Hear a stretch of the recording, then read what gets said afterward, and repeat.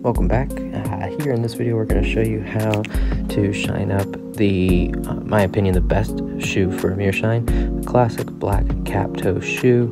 This particular pair is the Chelsea from Edward Green, so it's an exciting shoe to work on. These are really high end and they use only the top quality leathers. So this is going to be a fun video and hopefully give you guys some tips and tricks on how to maintain the highest shine possible on your own black shoes.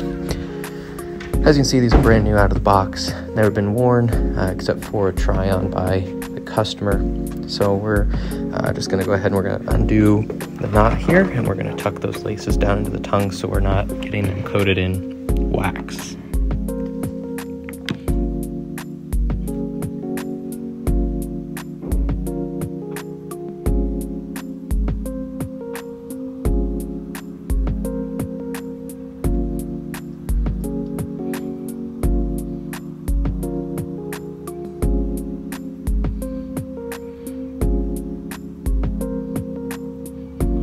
After we get those laces tucked away, we're going to use just a soft brush, and this one here, this is a horsehair brush from Paul Brungard Products. If you're needing a new brush, check them out on my website. They really make some of my favorite brushes, but we're just going to do this over these shoes. They are brand new. We're going to knock off some of that dust from sitting, making sure that we are cleaning out that area around the welt where dust can sometimes collect. Just to make sure we have a nice clean surface to work with before we start applying wax. On a new shoe, what you want to look for is that line where that toe puff starts. So that's what I was pointing out there, is you can kind of see where that stiffener is, or where that stops. You want to make sure that you don't take your shine too far past that, or you'll start seeing cracking. For black shoes, I always use a navy wax, and right now I am out of any pigmented mirror gloss, so I'm using neutral until I'm able to get that replaced. But before we start building up any crazy layers of wax with the mirror gloss, we're going to use Pat Deluxe. You'll see I'm just going to go ahead and start doing a nice thin layer over the whole shoe. This is to fill in some of those pores of the leather all the way around, and this will give a nice glow throughout the shoe so it doesn't look really odd when you have a really high shine toe and really high shine heel and the rest of the shoe looks kind of drab and dull. But also it does give just a very light layer of water resistance. It doesn't make them waterproof by any means, but it does make sure that those pores are filled in so they're not absorbing any water or anything that you might spill on them. Typically when I get a pair of shoes in for shine, I would do conditioning and polish, but these shoes were made to order, and they were delivered directly to the customer after having them made, so the leather wasn't dried out or anything. You can kind of see that just basing on looking at the shoe, that the way that they creased when he tried them on, that they were in good shape and they didn't need any conditioner or polish. Again, we're going to take this Pat Deluxe, we're going to do it all over the entire shoe. Make sure you get down by the welt as well. That's an often overlooked area, and just rub it in. Once you get one shoe put to the side and start working on the next shoe, that allows the waxes on the first shoe to begin drying, so you're not just spreading it around but allowing it to sit and kind of set a little bit.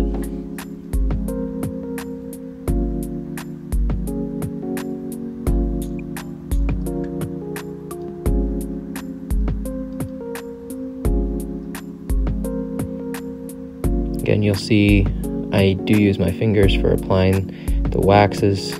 This is multi-purpose, but really the main thing is it warms that wax up so that it's really getting pushed down into the leather and not just sitting on top of it, but the friction of my skin with the leather warms up that wax enough to really make sure that it's getting into the leather, which is what we want when we start building up our layers for the Mirrorshine.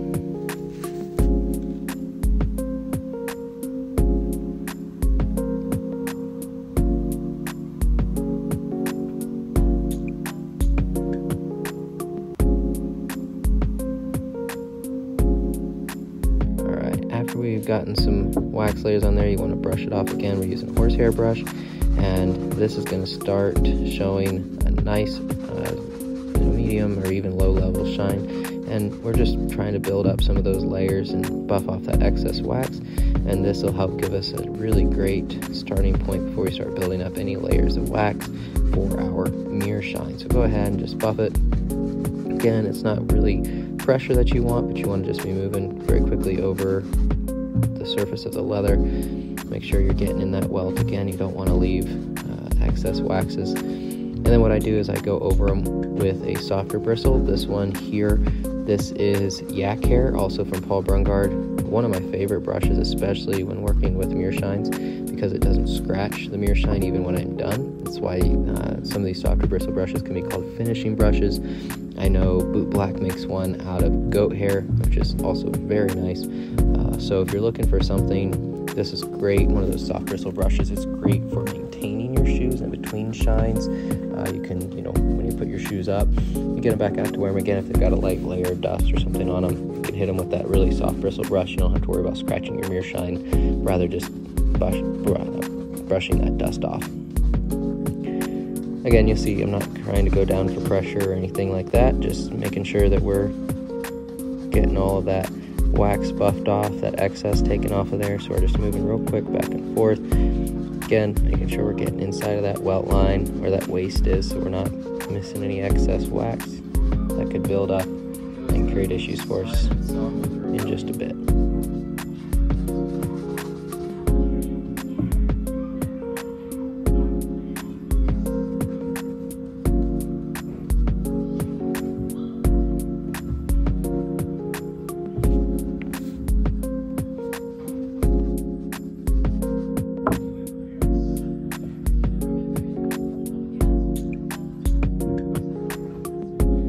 Finish brushing off that first layer over the entire shoe, we're going to start building up our wax layers on the toe and heel. We're going to do this using a harder wax. So in this particular case, I'm using Saphir Mirror Gloss.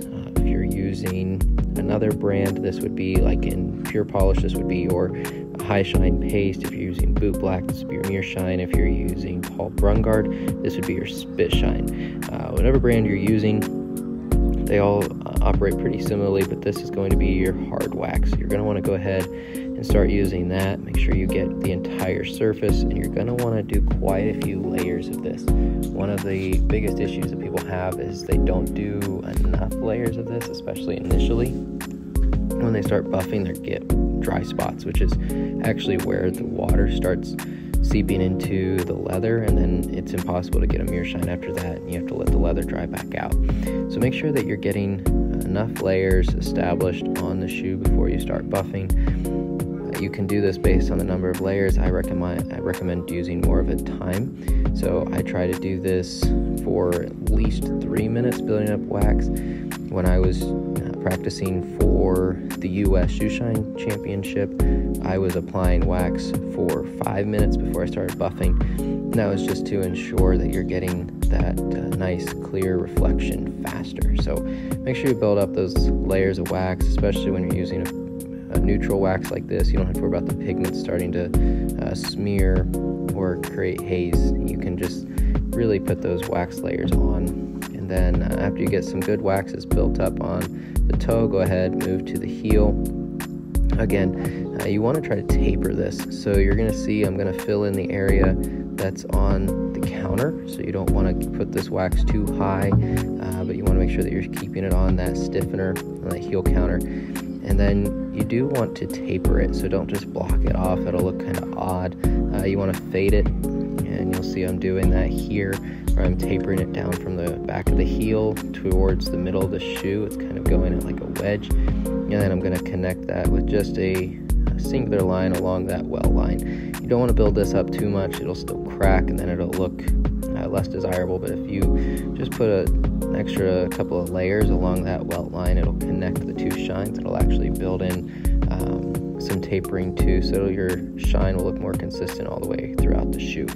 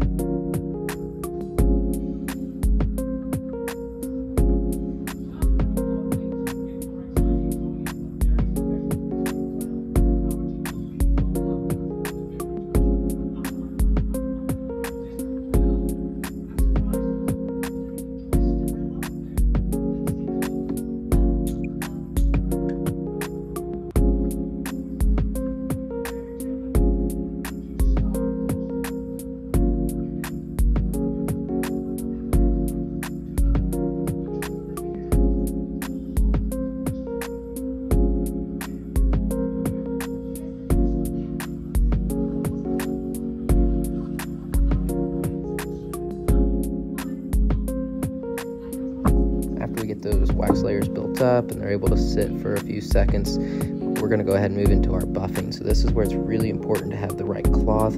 I'm using one of my Levi's Shoe Shine high shine claws. You can get one of those on my website or shoot me a DM and I can get you one. But these are 100% cotton with a very dense weave and a soft hand, which really lead to those really clear and high shines that you guys are here for.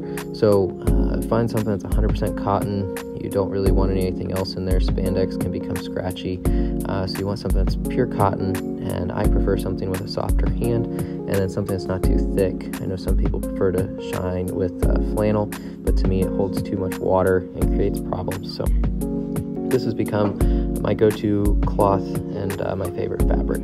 But for this, you'll want your Pat Deluxe and some water and a good cloth. And you'll see I'm just going to start buffing. The Pat Deluxe that I was using was kind of dry and old, so you see here I opened up a newer one, and I am dragging a little bit. You're not necessarily supposed to do that, but both of my navy Pat Deluxes are drying out, so the solvents aren't there as much, so I do drag it just a little bit to make sure I'm picking up those solvents. But you just want to go ahead and keep buffing. And if you start noticing right there, I got some lint on there that'll cause swirls, so you want to pull that off if you see it. But just make sure that you're consistently gliding. If you start feeling your rag catch or drag, it means you're actually pulling wax off of the shoe. So keep going back and forth between your wax and your water. Just want a little water, just enough to keep your rag damp, and then just enough wax to keep your rag moving. You'll see even though I do drag a little bit on the wax, I'm still not picking up a whole lot. You're not wanting to bring up a whole lot of wax with you. You're just wanting to get enough so those solvents keep buffing and glissaging that wax. And you'll see here it starts to cloud up after I get a little bit of wax on there, but then it'll clear up, and then I'll get a little bit more water, a little bit more wax. And you just want to keep doing this until you start getting that desired level of shine. If you feel like you got too much wax or too much water, you can move to a different section of your cloth, which is what I'm doing here. You want to just make sure that you're moving to a clean section of your cloth. Pull it nice and tight. You don't want that falling out on you, and you want to make sure that you've got a nice flat, you don't want any wrinkles on that buffing section.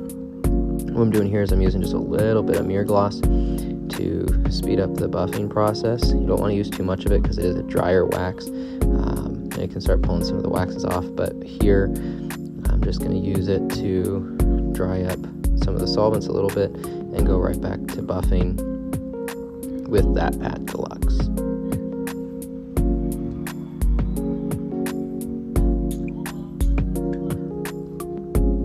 It's important throughout your buffing process to keep an eye on the areas that you're shining. If you start noticing areas that don't have wax, be careful not to use too much water in those areas, as you'll start to develop some dry spots where the leather absorbs the water. So just keep an eye on the wax. You'll notice I pause momentarily a few times just to take a look at the area that I'm shining, see if there's any areas that have too much wax buildup or not enough. And then you can always, if you finish buffing and you see an area that needs some more wax, you can always take that rag off and go ahead and add a few more layers of wax. So I went back and I found a couple of spots that had too much wax and some spots that didn't have enough wax, and make sure that to keep it even, I went back and I did a couple more layers. You can see the wax is built up there again, so built up a few more layers of wax and went straight back into buffing. This is the primary part of a Mirrorshine, is it's just repetition, and it's just ensuring that you're getting those wax layers built up and then that you're buffing them off to get that nice clear shine.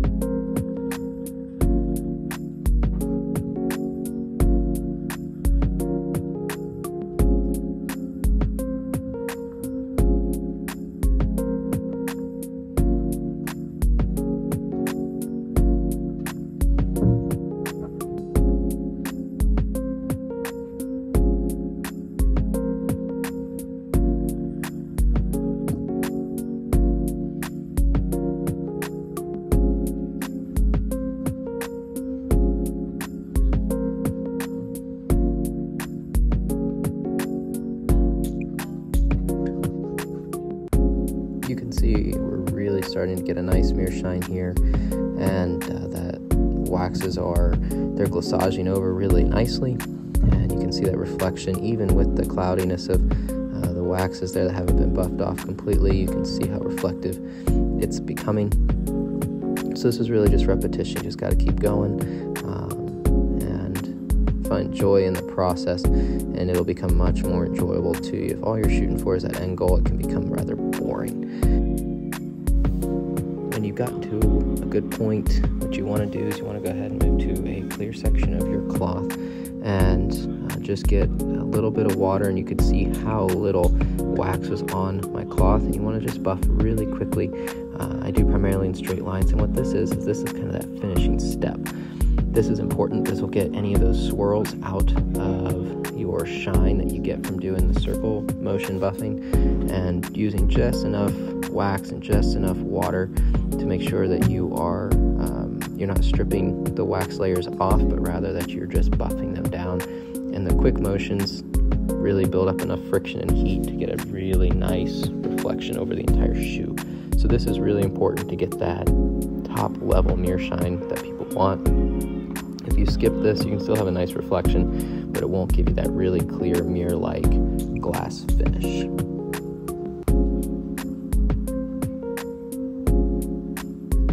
There you go. Even in poor light and in a phone, you can see the phone's reflection pretty well in that toe, and even around into the heel. So that's what we're looking for there. Have a great shine, clear reflection, and then when you get it outside in natural lighting, you'll see how good that looks.